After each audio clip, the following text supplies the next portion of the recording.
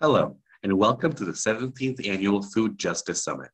My name is Enrique Orozco, and I am one of the co-organizers of the summit this year. Before we start your session, I want to highlight some of the accessibility options, engagement features, and explain how to access interpretation services. Hola, y bienvenido a la 17ª Cumbre Anual de la Justicia Alimentaria de Chicago. Me llamo Enrique Orozco y soy uno de los coordinadores de la cumbre este año.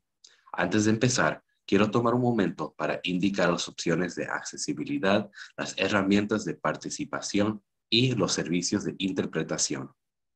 Para acceder a los servicios de interpretación, fíjese al lado izquierdo de su pantalla. Al hacer clic al botón que dice Audio Captions, se abrirá una ventana. Haga clic en Select y luego elige el lenguaje de su preferencia, inglés o español. Comenzarás automáticamente a escuchar al intérprete.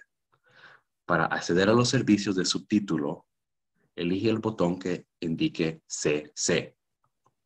Se tiene que elegir una de estas opciones. Para escuchar a los presentadores, elige la opción Floor. Se puede cerrar esta ventana. Finalmente, deberás silenciar el video principal para no escuchar a los presentadores e intérpretes. Estas opciones también se pueden encontrar al lado derecho de su pantalla, bajo la pestaña que dice Interpretación. To access interpretation services, look at the left side of your screen. By clicking on the Audio Captions button, you will open a window. Click on Select and then choose which language you would like to hear, English or Spanish. You will automatically begin to hear the interpreter. To turn on closed captioning, click on the CC button. You will need to select one of these options. To hear the original speakers, select the Floor option. You may close this window. Finally, you will need to mute the main video in order to not hear the original speakers and interpreters. These features can also be found on the right side of your screen under the Interpretation tab. The platform also offers a number of visual accessibility tools. To find them, click on the profile image at the bottom of your screen, and then select Accessibility Adjustments. You can also change the language of the window through this pop-up. Under these accessibility adjustments, you can select different options to make the website easier to read. We welcome you to participate in the conversation through the chat window. Clicking again on the Chat tab on the right side will open up this screen. Select the box at the beginning to begin typing into the chat. At the end of the session, we will open for a brief question and answer portion, and you may type your questions here. Afterwards, I invite you to open the polling tab to answer a very short survey that lets our team know how well we did in planning these sessions. I hope you enjoy the 17th Annual Chicago Food Justice Summit. I will now turn it over to your speakers.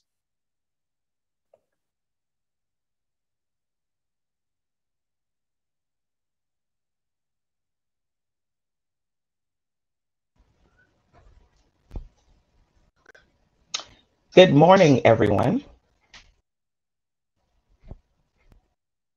My name is Nicholes, and we're getting a little bit organized over here with it. I thank you for joining me for one of the very first sessions of this annual Food Justice Summit.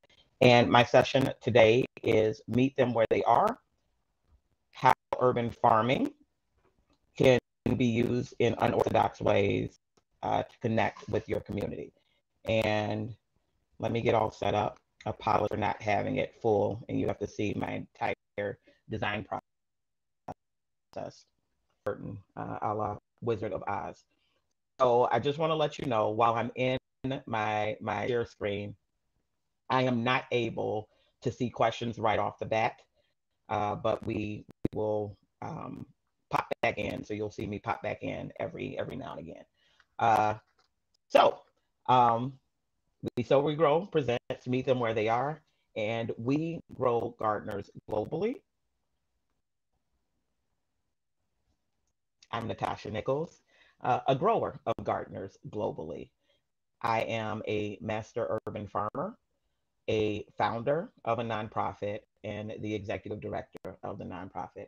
I'm also the secretary, the receptionist, the farm manager, all of those things, because we are still finding our footing in the actual nonprofit world. But when it comes to community and making sure that we are connected, we pretty much have that under control. And I'm very, very proud of the work that we have done since beginning our organization way back in 2016. It feels like decades ago after the last 3 years that we've had, and I'm better for it, and I'm happy about it. And I'm pretty sure that those of you who are in the ag world feel like you may have aged a decade or so in the last 2 years as well. If not, I need you to tell me your secrets. Okay, so let's chat. And I'm very honest. Okay, we're going to try to cover these topics in a way that fits within the hour, and it also fits the slides that I made. Essentially, I make slides to keep me on track, but I love a good story, and I love, love, love having interaction from our community. So I'll pop back and forth. Um, if it makes any of you uncomfortable to see the popping back and forth, please let me know. I don't want to mess with anybody's um, issue. So we don't want anybody feeling sick like they're on a roller coaster from me popping back and forth. So we're going to talk about urban farming in Chicago, connecting with people everywhere, chilling out, okay? Online summits and online communities. Because remember, we are connecting with people in an unorthodox way and not just your regular run-of-the-mill agricultural ways where through community gardening or things like produce delivery or CSAs. There's nothing wrong with that. That is just not my ministry. And I realized that very early on that I often think of things in a very, very out of the box way. And everything makes sense in my head. And it makes sense when we get into practice. But when trying to communicate that with the people who are helping out, they stay really, really confused until things get into motion. It's one of the things that my husband both loves and probably hates about me, but it all works out in the end, and we all end up very, very large. Okay. Chicago is pretty large for urban ag spaces. We have more than 890 active spaces within our city limits, and that's according to the Chicago Urban Ag Mapping Project. So we're in good company with feeding our city. And when I first started We Sow, We Grow, I had the amazing idea that we were going to create this very, very robust community garden in the West Pullman neighborhood of Chicago, and that everybody who moved on the block and lived in the neighborhood was going to come and rent a growing space from us. We got about 3 months in, and every time we explained model that we were going after, people gave us the blank stare and let us know that that wasn't what they wanted to do at all. They were okay with purchasing from us and coming to learn from us. They did not want to work the land like we did.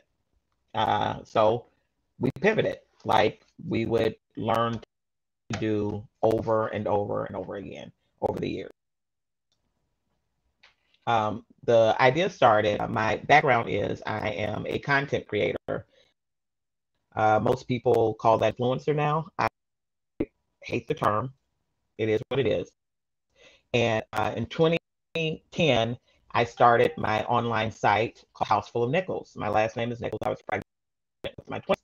We were going to have a house full of children, and we needed to document the things that we did.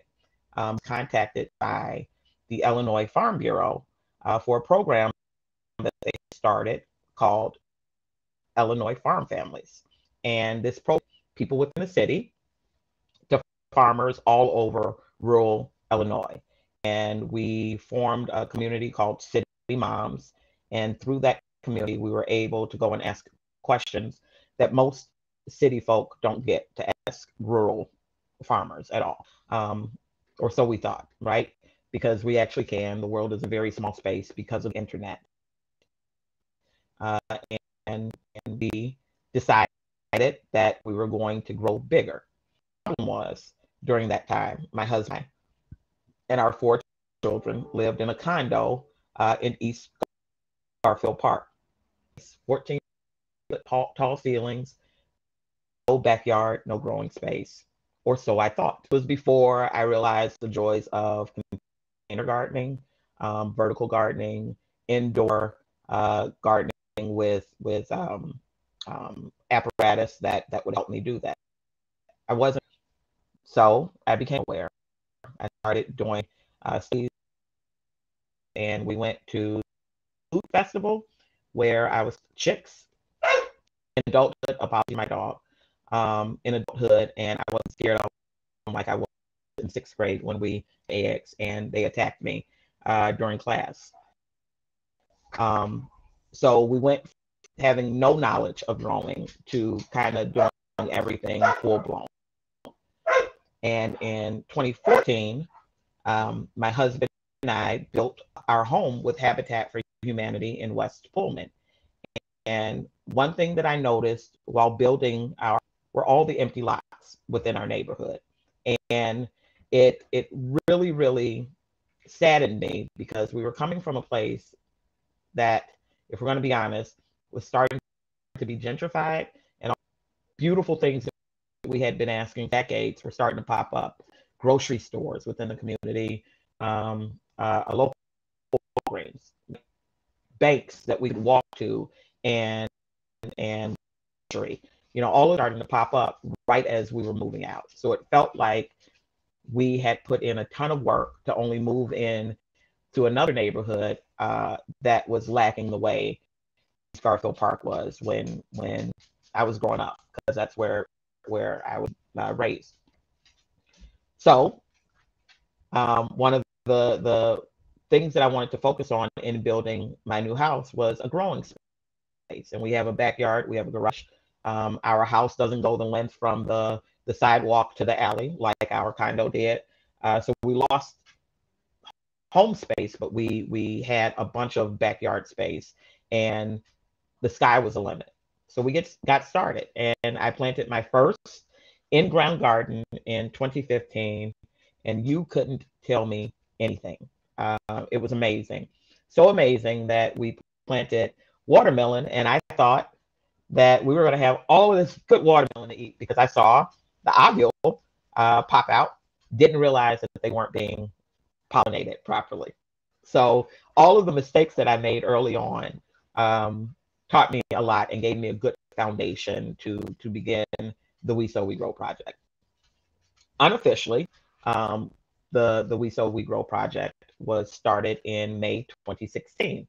And we decided that we were going to kind of go rogue. We did get permission from the alderman's chief of staff to put raised beds on any of the lots that weren't being used at all. So we put started with 4x4 beds in the lot across our house. And I got a phone call in May from the producers of The Harry Show, from Harry Connick Jr. And they wanted to acknowledge the work that I was doing within the community. I still don't know to this day how they found me, because we weren't established at all. It was just an idea that I had, and it was 4 small beds. Well, what turned into them coming to interview me also became Harry Connick Jr. descending upon my house and babysitting my children all day while I went out for a day on him with my husband. My husband was with Harry Connick Jr. Don't worry, y'all.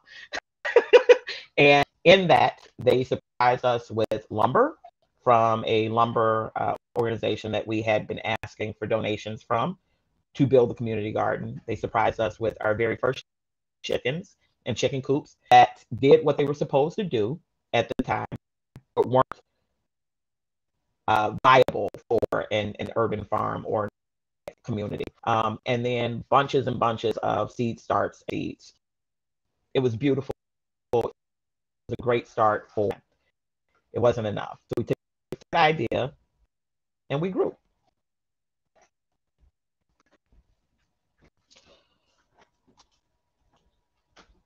What does that have to do with being unorthodox, though?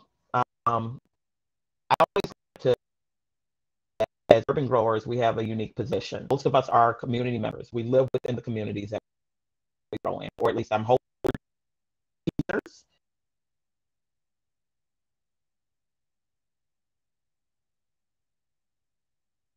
of one of the greatest acts of rebellion that you can have, because the world tells you that you need to rely on resources and you don't always have to. And I will always say I don't have anything against grocery stores. They're needed, they're necessary. But being able to choose what you grow and how you grow it and where you grow it, and the fact that you can go out to your backyard or to whatever container you're growing in to get your stuff for dinner or lunch or breakfast is kind of a revolutionary act these days. And whether we want to or not, we become activists, because that's the way that the world has set us up. And before I knew it, we were building community while we set up the farm over here. And one of the stories that we share often is the fact that we were we're homeschooling here. We were starting our farm, and we were building out the chicken coop, and we were building out the beds, and everybody who had been living here for some time kept telling us that it wasn't going to work. And that's one of the things that you never ever want to hear within the community. And it was already slightly tense for us because the community members didn't know us as other community members. We live literally right across the street from our farm. We can look out of our bedroom window and see it. So there's a state of distrust that community members have, especially within the Black community, when you see stuff popping up that you've had no input on. And one of my greatest concerns that I told my husband was, I don't want people to think that I'm coming into their space and trying to change it to fit my needs and my desire for aesthetic value. It feels very, very unwelcoming when you live within a neighborhood or a space and new people come in and try to change everything that you love about it.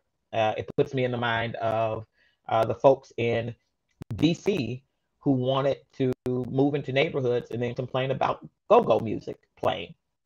I mean, it's a culture. Go-go music is a culture, and or how Howard University, people who moved around there were walking dogs and then complaining about the students walking on the campus and saying if they didn't want dogs running over them while they were studying or out hanging out with friends, they should move to college.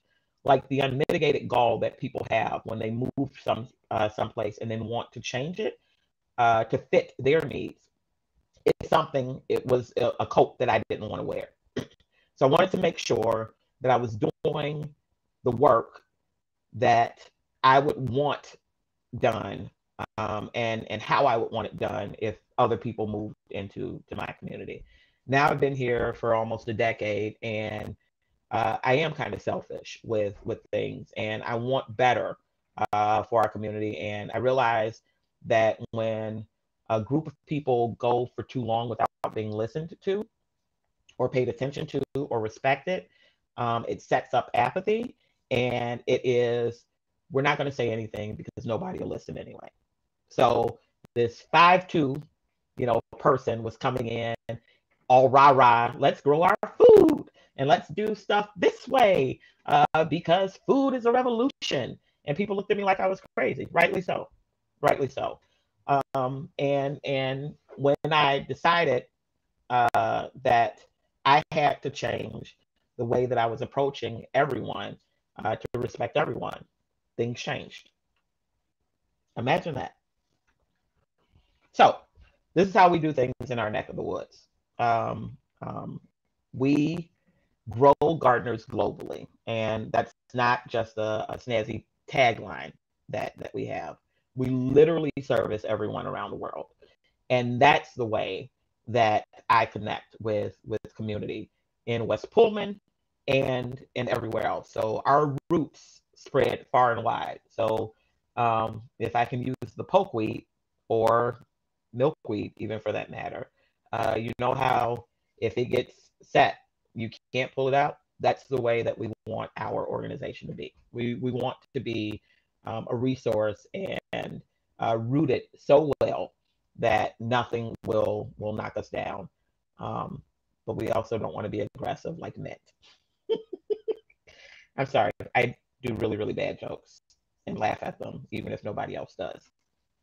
So we have zone ambassadors and ambassadors around the country to make sure that we are teaching according to the seasons and the growing environment. We don't want to apply zone 6 and 5A and 5B rules to zone 10. We just can't do it. So we try to make sure that we are creating space for everybody to be here. We host online summits. We launched the We Sow We Grow Summit in 2020, and we have not looked back since. It is a, gosh, it was work, but I would never trade it. And I share often with the summit attendees that around a week or two before the summit starts, I always want to refund everybody's money because I don't think that we can do justice to the way that the community shows up for us. We always have a really good time, and I end up meeting new people all over the world and the city of Chicago who I never would have met in any other form.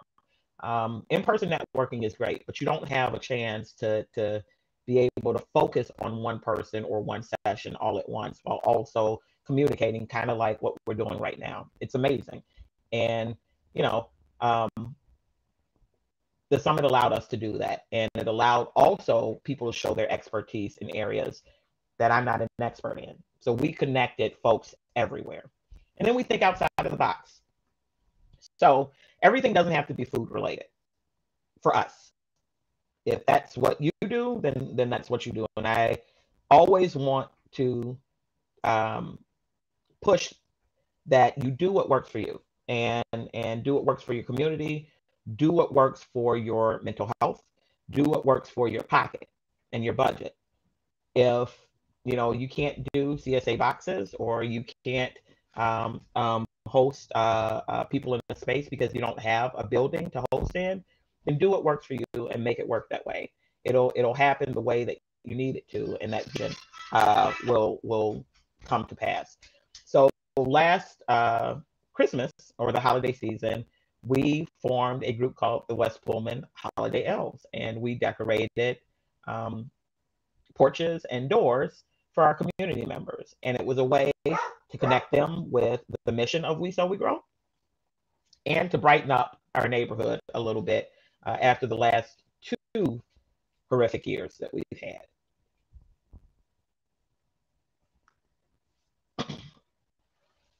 So I know when people see that we are located in Chicago, they wonder why we don't just stay in Chicago.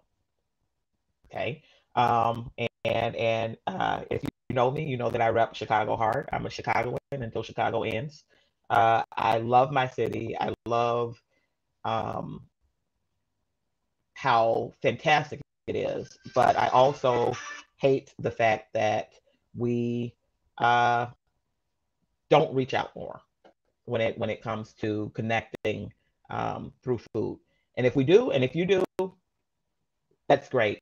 I don't feel like we reach out as much as we could. And I also feel like people in other spaces deserve to be able to learn how to grow their own food. So how do we connect and feel intimate?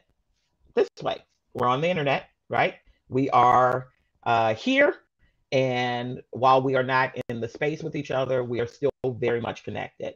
And I keep telling people that the internet is not a horrible tool, it's just used horribly because people can hide behind a screen and say things that they would probably never ever say to people's faces.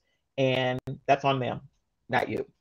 If you want to use the internet effectively, you can. And that's how we do it. So we use various platforms, even the ones that make you try to pay to be seen by people or make you dance to music so that you can show up in algorithms. We use it. And we use it for what we need to use it for. And we connect with the people that we're supposed to connect with.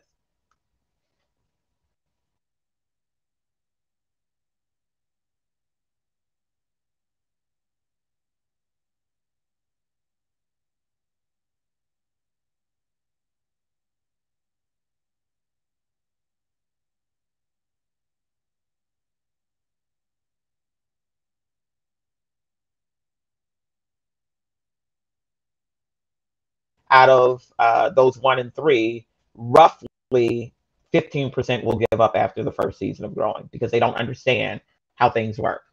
And there's nobody to help them. And oftentimes, if you go into a big box store, the folks don't know gardening or growing aspects. They know where to find the stuff. They just don't know how to use it properly. And that's what we teach. And you would think that it would be unorthodox, wouldn't be unorthodox to teach. But when I realized that a lot of the urban ag spaces are only kind of connecting the food and giving the food or selling the food or donating the food, there are community aspects where you can come in and you can take classes, but that's not their focus. That's not their front focus. And our front focus has always been education first, with the food coming afterwards. It's not making us rich, but it's making us happy. We also do a very non-biased approach to teaching all aspects of growing. Yep, we talk about GMOs and the confusing labeling that takes place when purchasing seed and plant starts, because no seed seller can sell GMO seed to home growers. And most people don't know that because labeling always says non-GMO. And it's not an argument. Like, we don't get into arguments at all. It's just something that makes me very sad, because people will often buy beyond their means because they think that they're getting a superior, product because it has non-GMO on it, instead of just being told the truth right off the bat. We talk about pesticides and how even with organic growing, there, in grocery stores at least, there's still some level of pest control that is used. Organic is also a level of growing that you have to qualify for and certify for. So, if you're a home grower, most people don't have certification, they don't have the money. But if you're not using anything, then of course your stuff is organic. Like, we teach these things in the brass tacks of growing. And we also admit when we don't know things. It's hard to do, but it also makes us more reliable and trustworthy. And I think in a world where you don't know if everybody is telling the truth, it's nice to hear someone say that they don't know something. And when you see people doing trendy things or viral things to plants, it makes you groan a little bit inside. One of the greatest examples actually came yesterday.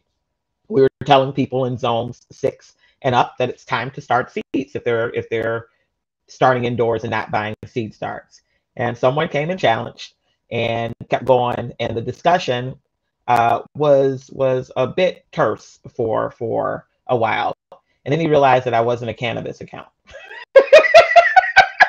But he still hurled an insult at me at the end. I thought this was a weed account. And then told me my video was still horrible. I thought it was great. But everybody's a critic.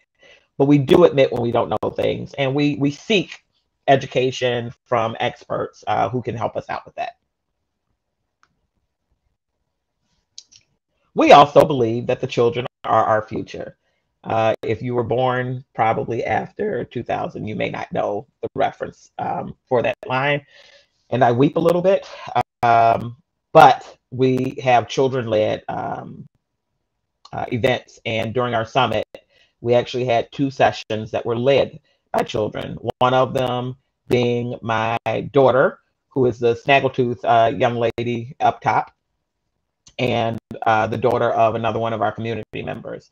My daughter led a session on winter seed sowing and why it's important for people in cold climates, and or why it's especially important for people in cold climates, and then how people in warmer climates could use their winter to help them start seeds as well. And then the young lady on the bottom is one of our community members' daughters, and she talked about mental health when it comes to growing food outdoors and taking care of your houseplants. And it was just nice to see kids being able to teach from a space and a place of knowledge because they were watching what their parents do. I do call my youngest daughter the mini farmer around here. You'll see her pop up on our socials because she's out there when I am. Her twin brother, who's right next to her, likes to eat what we grow, but he's also knowledgeable of things that are going on, and he's our chicken whisperer. So our hens listen to him and follow him around. So we use what we have to get what we need. And we take a Montessori approach, not just with the children. We make sure that our community members are learning things that they're interested in and curious about. We still do a structured curriculum of sorts. So we take you from seed to table. So we talk about processing the food that you grow, cooking it other ways to cook things that aren't the same old, for people. And we want you to be able to use up every single product that you have. And if the leaves can be eaten, a lot of people were throwing away their beet leaves, and not consuming those, or pulling up weeds and not using them for the medicinal qualities that they have. It's just one of those things that when you see that knowledge come through, or that knowledge be applied, it's a wonderful thing to witness. And we also encourage kids to show up in virtual meetings, and your dogs and cats and spouses. We realize that we don't have to be so formulated with the things that we do. And we also have to understand that life happens, and we are in a weird space these days. And it is essential to meet people in ways that they can be met. Our sessions are always recorded. So if you can't be with us in real time, or you have to go, you can always come back and see. Now we do have, look at David! Our online summit changed our game. Sorry about that. We do have spaces that are for more focused growers, and a community that reflects that. And I'll talk about that a little bit later. So I'm going back to our online summit and how it changed our game. It was because that put us on the map for being able to connect with people from all over the world. And in that, we have 25 states and 2 countries were represented in our last summit, which took place in October of 2021. And then in 2020, our first summit, we had maybe 20 states and 3 countries represented. Japan was in there as well. And our presenters reflected the diversity of the growing space and our community in general. People come where they see themselves reflected. And kids are the same way. If kids don't see other children in spaces, they don't want to be there.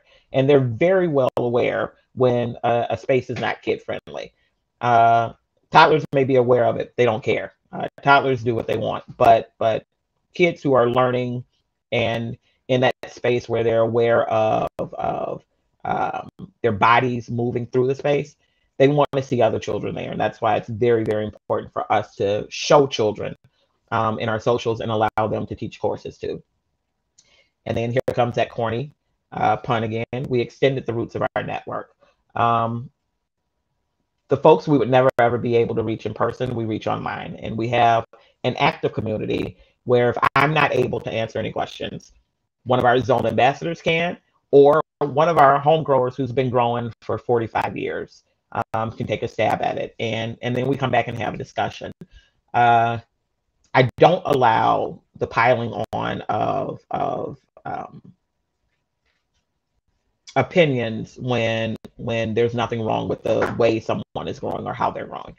It it can be very ostracizing, and no one wants to be in a community that doesn't foster respect and care. And everybody who is in the We Sow We Grow community, I want them to feel as if they're part of our family. We want them to feel like we are, gosh, I'm doing Fast and Furious now. We're family, and that they can come and ask any questions and not be laughed at. We don't want any of that. We don't want anybody to feel like their knowledge is horrible because they're coming from the space of a new grower. We were all new growers at once, and if we remember that and keep that at the forefront of our mind, we tend to stay a lot more humble and reach a lot more people. Where are these online communities? Am I hiding them from you? I am not. As I stated, a lot of them are spaces that are free to access, like Facebook and Instagram and Twitter. You do need to learn SEO or the proper keywords to use in those spaces, specifically Instagram. They want to make sure that you are using the proper hashtags, but you also have to change with the times. And that includes doing reels or, Instagram lives or Facebook lives. They want video on a platform that was originally started to share photos, but I digress. And one of the things that I stand behind is I'm not dancing. I'm too old to be learning all of these new dances, and my back hurts. So I do what I do, and that's stay funny, to me anyway, and share information. And we do it in a way that people won't feel as if HD is talking to them. And it's great if I did have a PhD in something that was urban ag focused or agriculturally focused. But when you start losing people because you're speaking above their heads, you've missed the entire point, and the community will not thrive. We also have places that if you are looking to build community and start an account to purchase your own space for community to gather, you can start paid communities on places like Mighty Networks or Patreon. And whether or not you want to make them paid or not, that's your prerogative. But those are also spaces to gather that don't have so much clutter like Facebook, Instagram, and Twitter do. And I want you to use it wisely and be nice. I don't know if I can stress that enough, that niceness goes a long way while also still being firm. And I say that because, okay, how do I break this? There are a lot of times where people come into traditionally Black spaces or spaces of color or queer spaces or child spaces, and they think that they are going to save the space. And we have had to nicely check some egos at the door of our farm to let them know that the work that we're doing is still going to be done after they leave.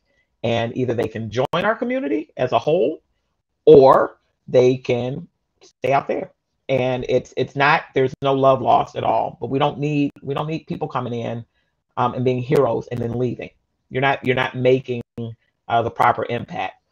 Now, someone, however, wanted to be a hero and gift us with $1 billion. I could make some concessions with that. I'd have to see where the $1 billion is coming from, but we would make some concessions, possibly. And connecting in person. You want to use what you have to get what you need. And I've been able to do this with a lot of organizations here that are Illinois based, and through connections that I've made with people that I've met through work. So remember, I was talking about the online site that I started called Houseful of Nicholes, which is still running, and it's Houseful and Associates. But I've gotten to meet people from organizations such as Random Acts of Kindness, which is run by an Agnesha Collins, who was on Supernatural.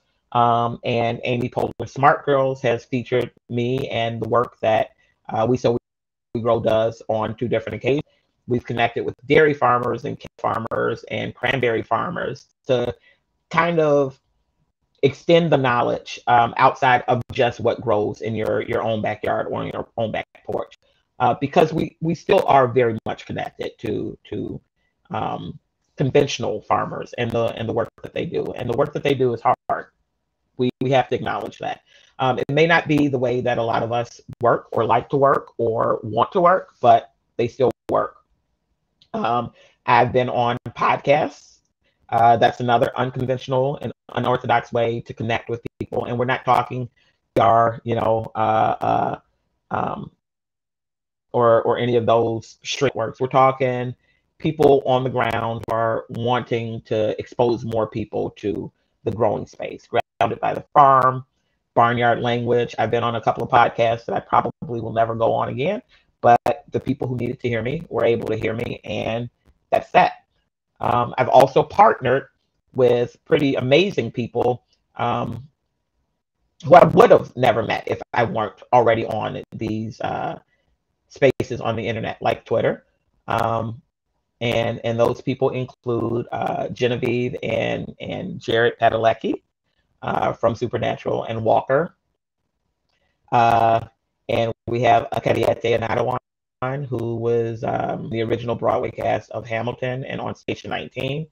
And then we've connected with Illinois communities through Peggy Notabart Nature Museum and Morton Arboretum. It's what I'm a talker, I'm a connector until I'm not anymore, until I'm exhausted.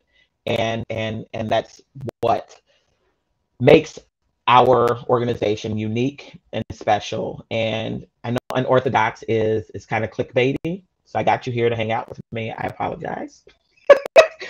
But we got to do, you know, things in a way where we meet people and then pull them into us, instead of um, doing like I did the first couple of years and crying that I built it and people didn't come.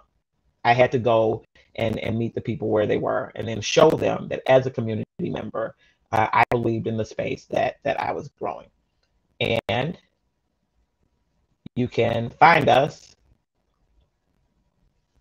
email at info@wesowegrow.org, on our website at wesowegrow.org. I broke it, so we're fixing it. I have a meeting with our web designer to fix it today. Instagram at We So We Grow, and Twitter at We So We Grow. We also run our community on Facebook called the We So We Grow Gardening Chat, and Mighty Networks, which is opening up pretty soon. So if you want to join, we'll be having that information out soon, and it'll be posted everywhere that we are on. So I'm going to stop sharing that and come back to my screen.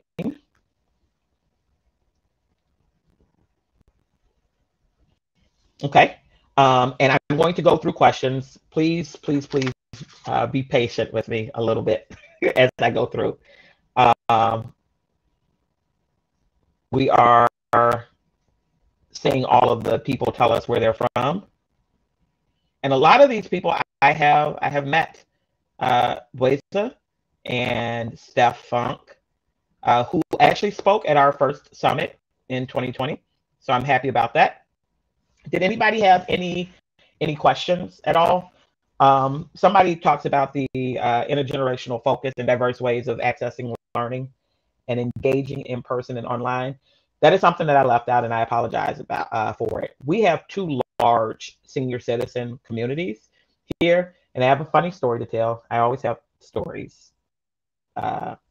It's what makes our community so amazing. We wanted to grow collards for the community because that's what they asked for. And one day I was getting up from bed to go to use the restroom, and saw some activity like 11 o'clock at night, and saw activity. And I was inquisitive. There were light shining police out there. Turns out that some senior citizens from one of the buildings came over. They drove their car over, and they had garbage bags for harvesting collards by flag. So we went out and introduced, scared them out of their skin, but introduced ourselves. And that was a point in time where we could connect with them and let them know just how the farm worked, and that we would want to see them over in volunteering. And we some of the best community connections that way, coming through and helping themselves to the farm, that they now feel ownership of the farm and the space, and they are some of our greatest ambassadors. And I love it so much. That's about it for my session. I'm very, very grateful for all of you who have joined. If you want more about what and the work that we do, I chatted up in Instagram, on Instagram and Twitter, and we chatted up in Facebook. You'll see me and my cornies all the time. But contact me by email and more with you, and learn all of the join the sessions this far. Any more questions?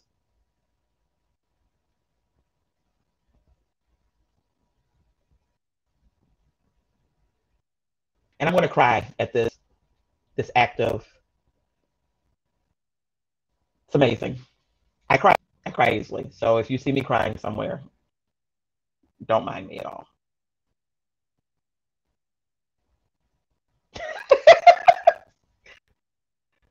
Hey, well, that's it for me, you all. Thank you. And I'm hoping that you enjoy the rest of today's sessions, and we will see you later. And as I sign off with everything, keep sowing and growing. Much love.